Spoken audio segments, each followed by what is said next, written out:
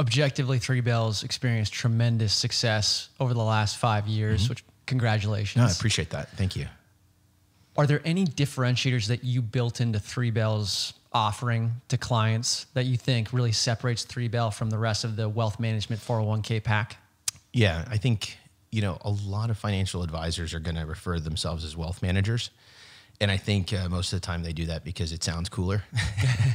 But in reality, wealth management means you're going well beyond managing a portfolio of assets. And you're putting together a comprehensive plan that covers everything that impacts a client financially. And that can be, it's certainly a portfolio, but it's also estate planning, tax strategy, right? Charitable planning. Everything down to, what kind of entity should they be forming for their startup? How do our clients deal with equity compensation?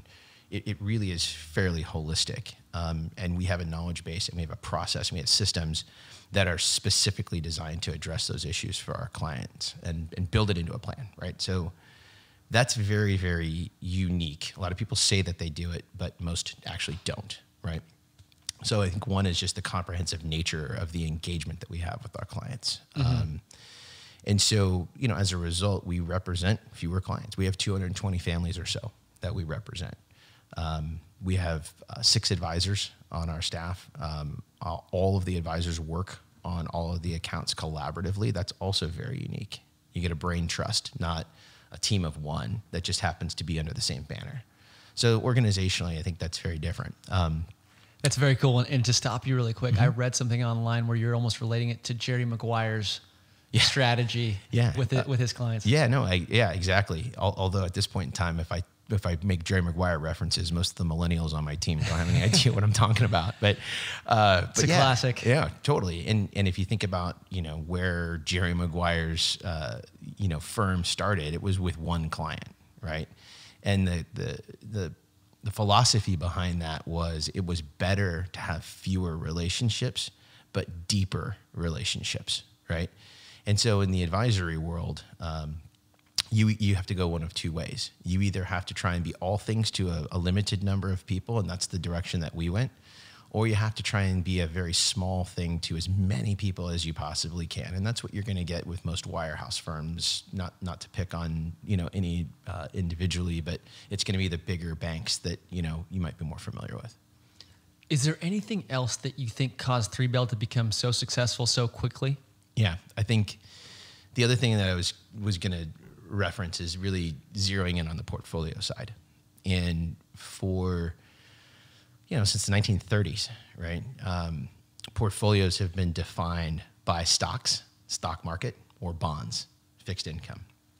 And advisors have worked to try and figure out what mix of those two asset classes is most appropriate for their clients. And that's usually a combination of risk tolerance, right? Are you aggressive? Are you conservative?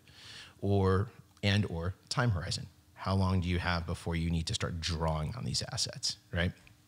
And that's actually worked pretty darn well for an extended period of time.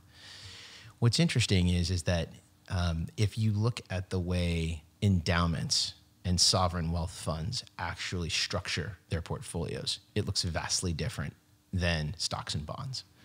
And what you'll see with Stanford, Harvard, Yale, these endowments that have outperformed significantly on an annualized basis over the same time period, what you'll see is that maybe only 10 to 25% of the assets are going to be in the stock market at any given time.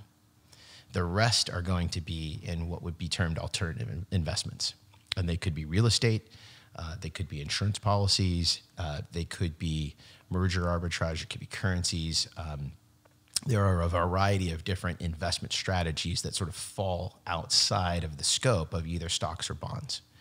And what's really interesting is that the endowments have figured this out, right? And the results are clear. It's just a clearly superior way to manage assets, which of course begs the question, well, then why doesn't everybody do it that way? And the problem is that you've got to have access. And so one of the things that Three Bell does that's very, very different is we democratize access to those types of investments. So we're able to go out and replicate an endowment style portfolio, but for an individual family. And that's very, very different.